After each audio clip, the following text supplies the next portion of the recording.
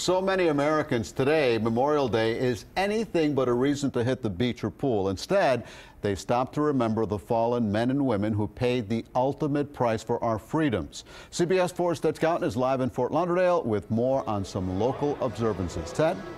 Hi, Elliot. Right now we're at Beaucamper's restaurant in Fort Lauderdale. They're preparing to have a memorial here for veterans going back all the way to World War II. I want to show you something right over here. They have locations like this set up around the restaurant. This would be the missing man or fallen hero table. It's in memory of those who did not return. You know, many places here in South Florida had Memorial Day observances today, this morning, with parades and ceremonies.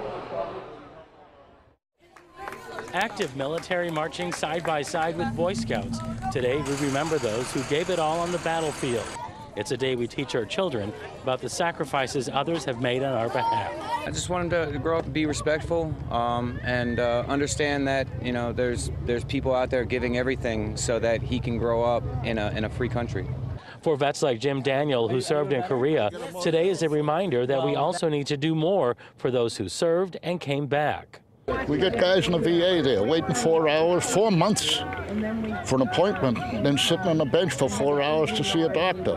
And the doctors are so busy, it's here, take the pill, see you later. In Davie today, veterans from World War II were honored in a knighthood celebration, receiving the Order of St. George Medal. Staff Sergeant Morton Kalin is 95 years old. He's being honored for his service in the South Pacific in World War II. He hopes no one forgets the sacrifices his fellow soldiers made. Well, I think they don't always realize that they sacrificed and offered their life to make the United States safe. That's my dad. He fought in Italy.